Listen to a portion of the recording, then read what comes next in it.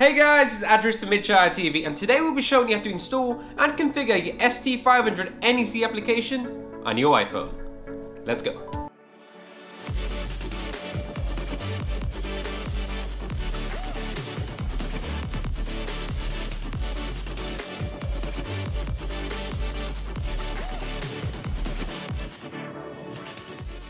First step, you need to download the Univerge ST500 application on the App Store.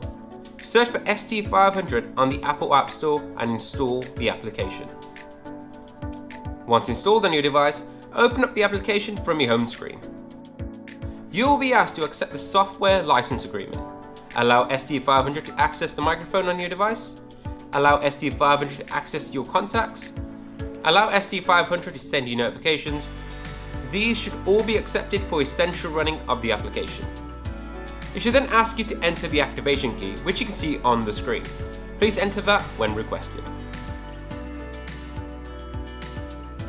It should ask you to create a profile, and you should call it NEC.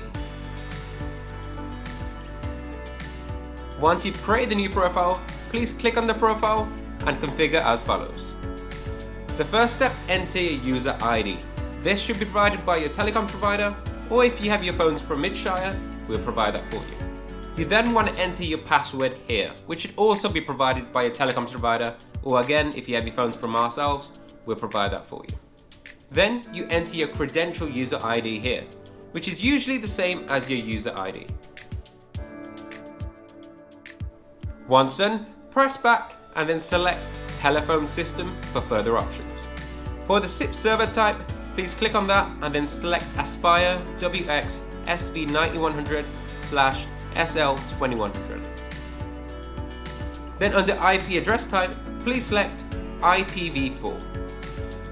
For the next three options, which are SIP server address, register server address, and domain name, please enter your phone system IP, which should be provided by your telecoms provider or by Midshire if you have your phones from us. You then enter your SIP server port, which again should be provided by your telecom provider. Under SIP protocol, please select UDP. For secure RTP, please select disabled. For tone location, please click on that and then choose GB, United Kingdom. Under connection, please select that to any. You can ignore the SSID option and just move on to push notification, which should be green to ensure push notifications are on. Once done, click back and then select telephone service for further options. Click on dial plan and then find P24 United Kingdom and select that.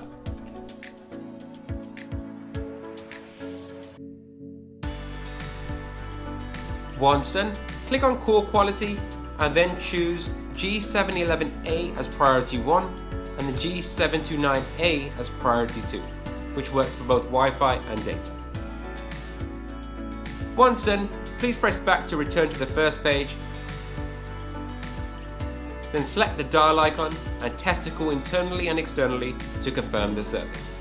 And there you have it guys, your NEC ST500 application should be ready to use. So guys, thank you so much for watching. If you did enjoy the video, make sure you give it a like and subscribe if you're new around here. And also guys, if you require further information, please check out a whole load of other training videos or give us a call on 08000 322 322. Thank you for watching guys, and as always, just remember, we are the business communication experts.